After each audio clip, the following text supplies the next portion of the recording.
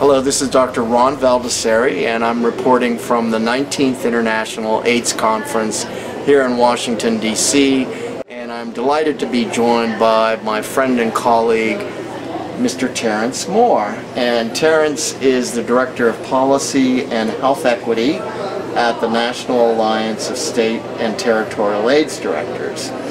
What are some of the messages you're hearing at this meeting about the HIV/AIDS epidemic among Black, gay, and bisexual men in the United States? I think we've been hearing a great deal about what we've all known for quite some time, and what is continuous in terms of a theme around incidents among gay men, particularly Black gay men, young Black gay men in the United States. And I think it's sobering, and I think one of the things that is even most sobering, despite knowing all of the new prevention tools that we have in our arsenal, I'm really troubled in terms of whether we'll truly be able to scale up HIV prevention in the United States for this population for a variety of reasons. Certainly. So can you share with our viewers maybe some of the positive changes you've seen in state health departments in trying to address the HIV/AIDS epidemic in this population? Absolutely, and it hasn't been easy. I think our members, much like we are at the national level, are struggling with all of these questions and trying to figure out how best to address and meet the needs of the population. And it is important to acknowledge that, you know, Black, gay men and other MSM are not a monolithic population, and we're looking at a variety of different issues that are related to stigma and all of its various forms, whether it's HIV-related stigma or if it's gay-related stigma, whether a gay man is femme or not. And so I think we are seeing leadership emerging in terms of mobilization across the country. I think our members have been very engaged in that process. I think one of the things that we worked on several years ago was really trying to track spending in health departments. Where were resources going, both financial and human, to the population? And we saw to make sure the resources matching the epidemic. Yes. One of the things that we learned pretty quickly when we did a survey several years ago is that there were a paltry sum of resources that were going towards the population. And so I think pretty quickly our members mobilized, brainstormed, and figured out ways that we could do a better job of that. You know, you've been involved in the campaign, the CDC campaign, Testing Makes Us Stronger, and I think that's a very positive example of how folks are trying to reconfigure to address current needs. Could you tell the viewers a bit about the Testing Makes Us Stronger campaign?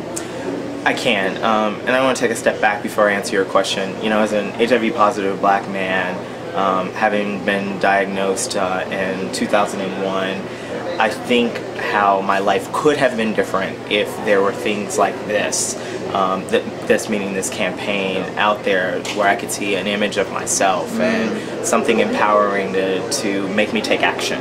And I think that this campaign does just that. And as I mentioned before, Black gay men or other MSM are not monolithic, and the fact that this campaign speaks to and demonstrates across a wide swath of men, whether you're femme, whether you are a youth, etc. Showing all of that, I think, is really important, and being able to disseminate that every place across the country, I think. And the campaign encourages men to get tested. Yes. But in a positive way, hence the name Testing Makes Us Stronger. It really talks about the care of the community, so it takes it from just the individual perspective to testing makes us stronger. And so I think it's a powerful tool. And again, it's one of many things that I think we have to be focused on. The other area that I'm really concerned about is just linkage to care among gay men. We know we have data that suggests that we are not doing a great job, just generally speaking, around linkage and adherence to antiretroviral medications. of HIV people in general, but we know particularly that's the case among black gay men.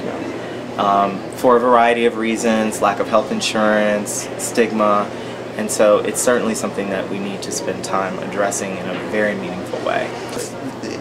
One of the factors, or one of the features of this conference that I'm finding very interesting is that really for the first time in many years, this conference is talking about the HIV/AIDS epidemic globally among men who have sex with men, and they're talking about it in the developing world. I mean, they always talked about it in Europe and the US and Canada, right, maybe South America, but we're hearing more and more about gay and bisexual men in Africa and in Asia and other places. And are you, Terrance, are you hearing any commonalities? I think the major commonality is stigma, and I think we can have the best biomedical interventions as part of our arsenal.